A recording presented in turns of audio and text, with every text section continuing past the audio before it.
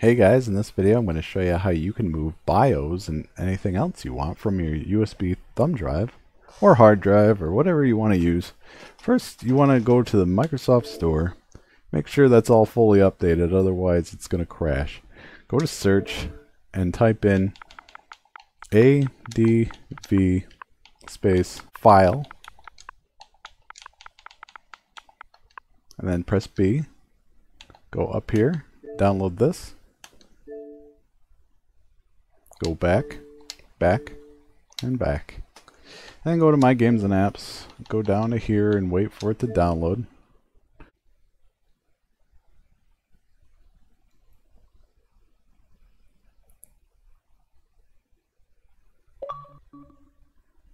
Alright, once it's installed, press B. Go to Apps and start it up. You'll see this. Go to Close.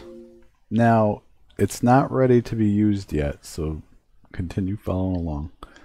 What you want to do is you want to go up here so you can read things. I'm going to go to this device, and then I'm going to click on C, for example. Now, it's going to say unauthorized drive, blah, blah, blah. Just open this. Okay? And then you'll see another app. This will download to your games directory instead of apps, and it'll give you all your drives and everything. So install this. Then while that's installing, you can close out of this. Wait for this to get done.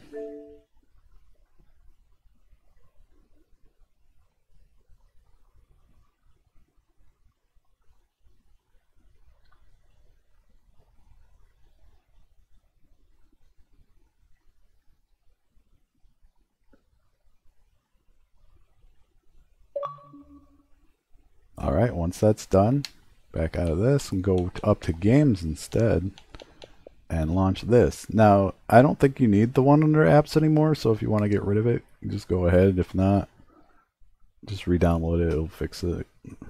Launch this up. Close out of this. Now, what I'm going to do is I'm going to transfer a file. So I'm going to go to this icon and go to my hard drive. Now I'm going to go to where my BIOS is, just as a demonstration. BIOS. I'm going to move over the PS2 BIOS. PS2 BIOS. Then you press start on it, and then you go to copy, and then you go to here, to the star, click local, packages. You go to PS2, BIOS,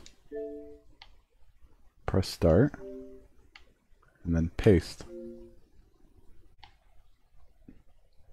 And now the file is on your Xbox, so there you go. You got your BIOS over, and if you want to select multiple files, I'll show you that too. If you want to select multiple files, go down here and click this. Then choose the files you want. I know these ain't files, but I'm proving a point. Then you go like that and you press start and you go to copy. And then when you're moving to another directory, be sure to turn this off. And then go back to local, packages. Look out of this. This is annoying. Okay, well, I guess you can't close it. I have no idea. What's that about? Oh, okay. Click that. And then, you just paste it where you want. So I hope this helped. I'm kind of new to this, so I'm not sure what everything you can do. But I hope this helps with PS2 and RetroArch and all that stuff because, options. But anyways, thanks for watching. I'll see you guys in the next video. Peace.